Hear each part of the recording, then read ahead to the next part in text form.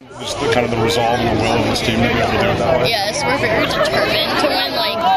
Even if we're down two, we just keep fighting till the end and we don't want to stop. We just want to win. It doesn't matter what we take, what it takes. We just got to get that goal.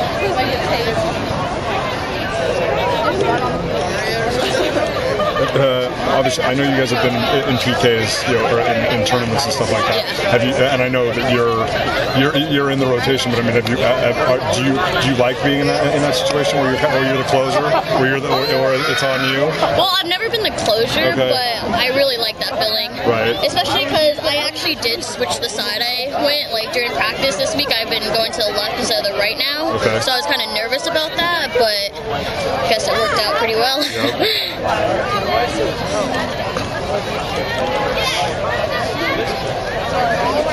At the point that they scored, you guys had played 3 times and were going on 230 plus minutes without a goal. But yet, it's like, hey, as long as we've still got time on the clock, we're still going to go at them.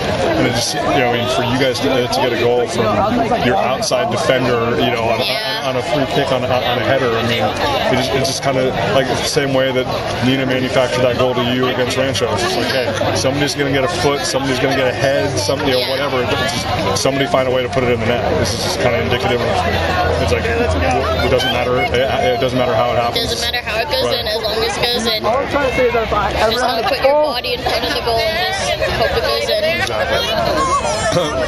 It seemed like, you guys certainly had moments of the run of play in regulation, but just your guys' fitness just to be able to keep going in the 2 10-minute overtime periods.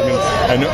Did you guys feel like, hey, you might be able to get something going in overtimes, or it's like, hey, we've got Gabe as an ace in the hole and PKs, and if we go there, we go there. And what was kind of the mindset or the attitude when you guys were talking? Well, we felt very comfortable to go into PKs because we've been practicing in Gabe's phenomenal at stopping PKs, but we were determined to just throw the first punch, as one of our coaches says, and just go at them and just run.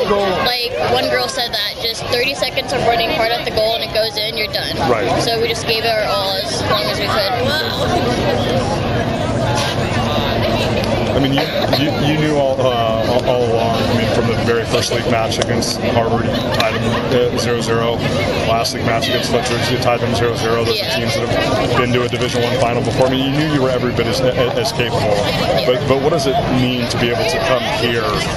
And I guess maybe the only other place would be doing it against Flintridge at Oxy. But what does it mean to come here and to be able to have this be the path to the final?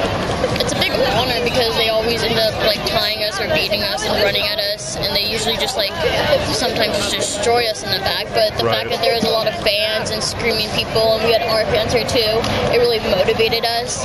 And Mike always pointed out that they scored 2 goals and then tied us in league, so it's we were determined to beat them here.